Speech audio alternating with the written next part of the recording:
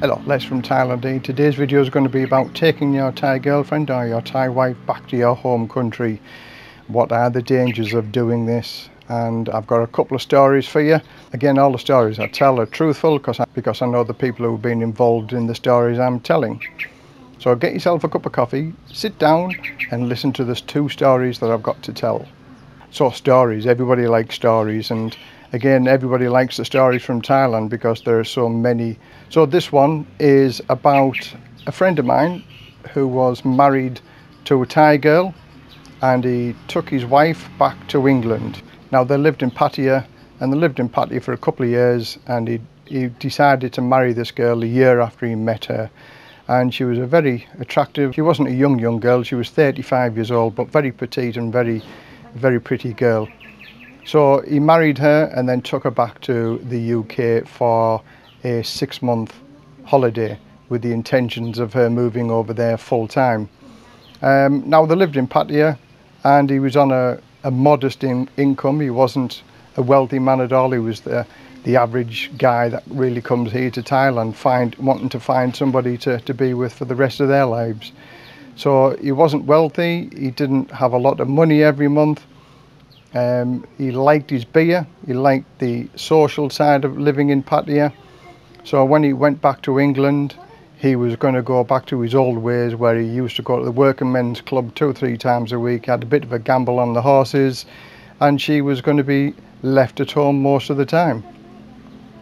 So now I can hear the bells ringing already by the people watching this video. So anyway, he went back to his home country, the UK, and his brother used to rent properties out, so he asked his brother whether he had a property that he could rent in the area which he lived. And of course his brother had a property. Now it was a 2-bedroomed terraced street house. Now this is what a 2-bedroom sort of terraced street house is. It's not luxury, it's sort of the poor standard of living. This 2-bedroom terrace house wasn't the best house or best location, but he said for the 6 months that they were going to be living there, that'll do.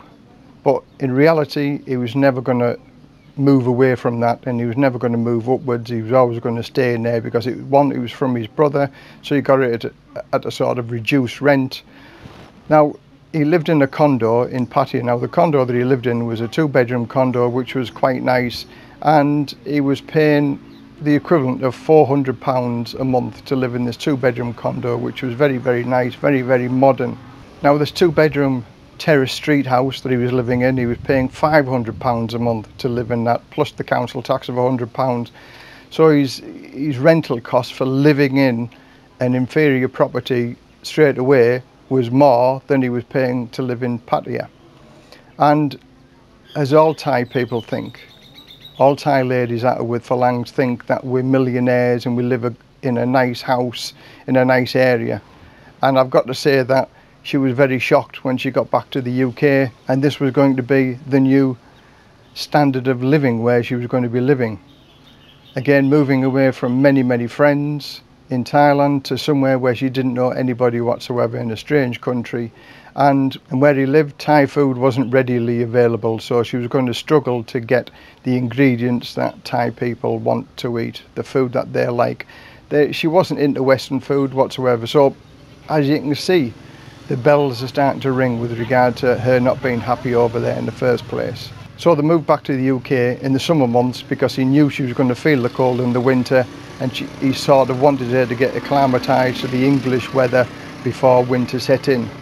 So June, July, August and September are sort of our best months of the year with regard to weather. But when he got back to the UK, and then he started having his 2 or 3 days a week out down at the club and coming back drunk, and she's been sat at home watching English TV, no Thai TV whatsoever, she was starting to feel lonely and depressed and not very happy. So he asked her whether she wanted to join the English language school, and in that school there was maybe half a dozen different Thai people that at least she could have some Thai conversation with and also learn better English.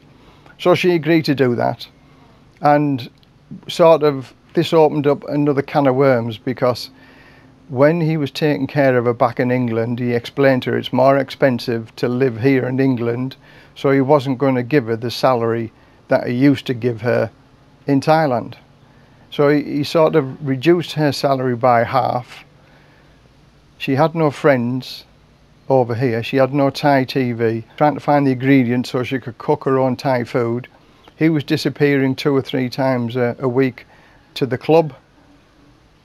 The bell started ringing for sure.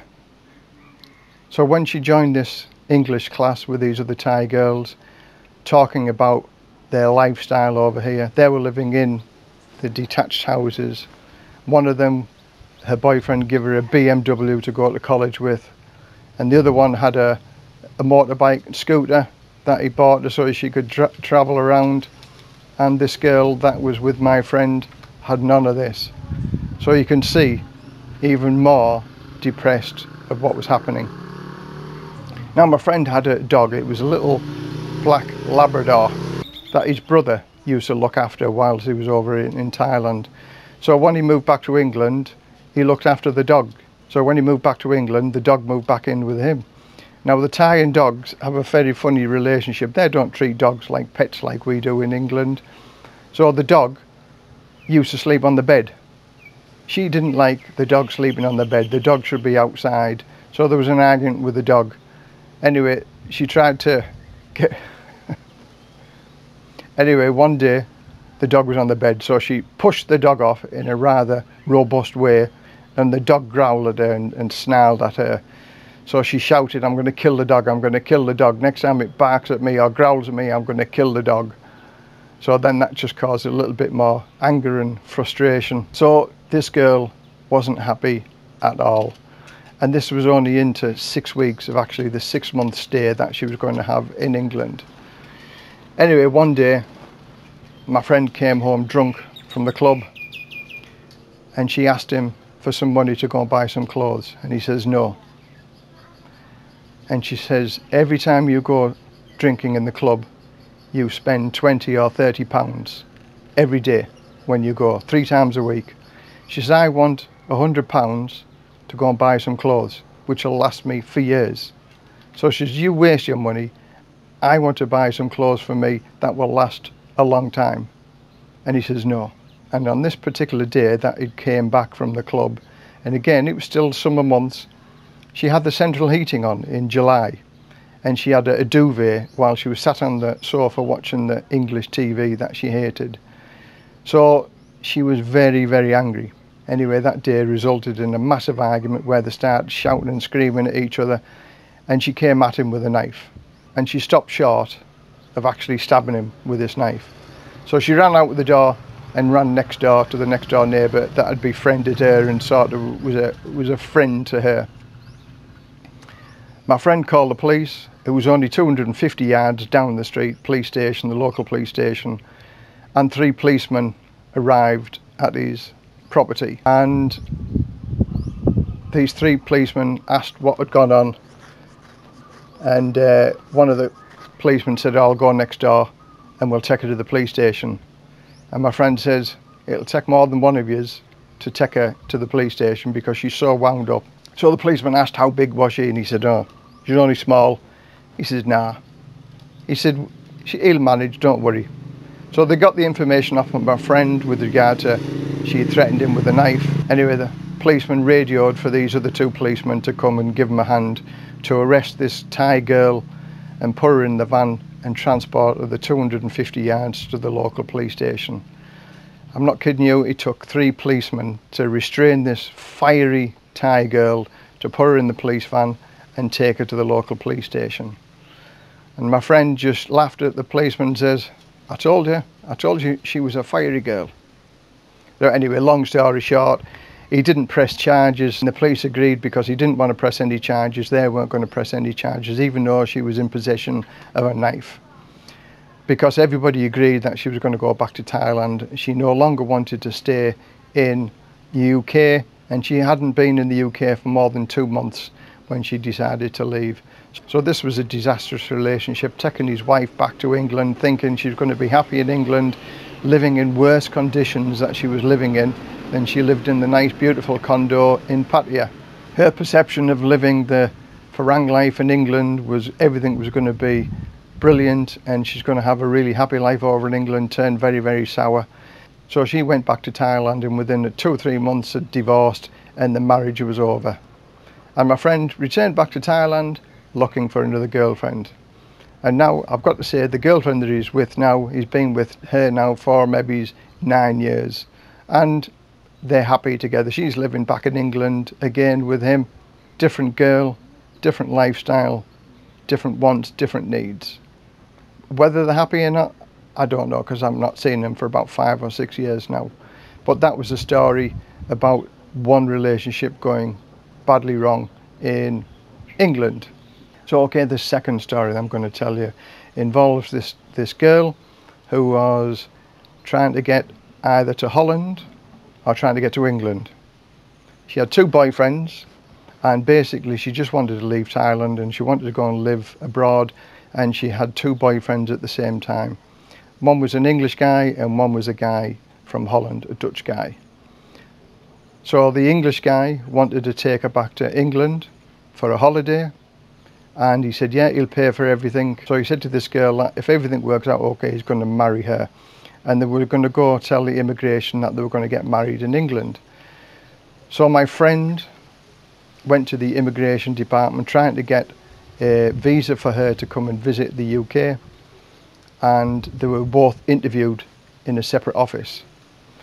And about 30 minutes later, the interviewing officer came and had a word with my friend and said, how well do you know this girl that you're going to take back to England? He said, oh, he said, I've known her for a long time. He said, how long's a long time? He said, oh, 3 years. Oh. So he said, did you know that she tried to go to another country with another foreigner only 6 months ago? And did you know that this foreign guy deposited 10,000 euros into her account, so it looks as if she had sufficient funds in Thailand of 10,000 euros? And my friend said, no idea, no idea. So he said, consequently, he said, her visa to come and see you in England has been declined. So as you can imagine, when they both got back together again, my friend was very disappointed, the fact that she'd lied to him with regard to she wanted to either go to Holland or she wanted to go to England. Whoever got there first managed to take her to their country. So they sort of split up for a week or two, but he really liked her, and they had a good chat one day, and she said, I just want to leave Thailand, I want to leave Thailand. I think my future is in another country and it's not this. She said, I'm very, very sorry, but she said, I like you and I like my other friend that lives in Holland. So she said, I just wanted to leave Thailand. So anyway, my friend split up with her and decided that leave her, get on with the rest of her life to the guy from Holland. So anyway, a year or so later, she was successful and going back to Holland with this Dutch guy. And she was living in Holland, and he was a businessman, so he was always working away. So she still had my friend's telephone number, who used to go to Thailand and live in England, back to Thailand, live in England. And she called him one day and she said, my husband is going away for 3 weeks. So she said, if you want to meet me in Holland, come across to Holland and meet me when you come back to England. So my friend, okay, he liked her, so he thought he'd just go and see her. So he went to Holland to see this Thai girl that was married to a Dutchman who was away on business for 3 weeks, and she was home alone for 3 weeks. So they had a wonderful time for a week and a half, and she paid for everything as well for my friend whilst we were there in Holland. And he thought, wow, you know, this guy who's paying for this girl to stay with him is treating her ex-boyfriend, and this Dutch guy was never going to know about it. But things like this happen all the time. So this is the danger of taking your partner, Thai wife, back to your home country. They are going to get the attention because they're beautiful and they're different to the Western girls.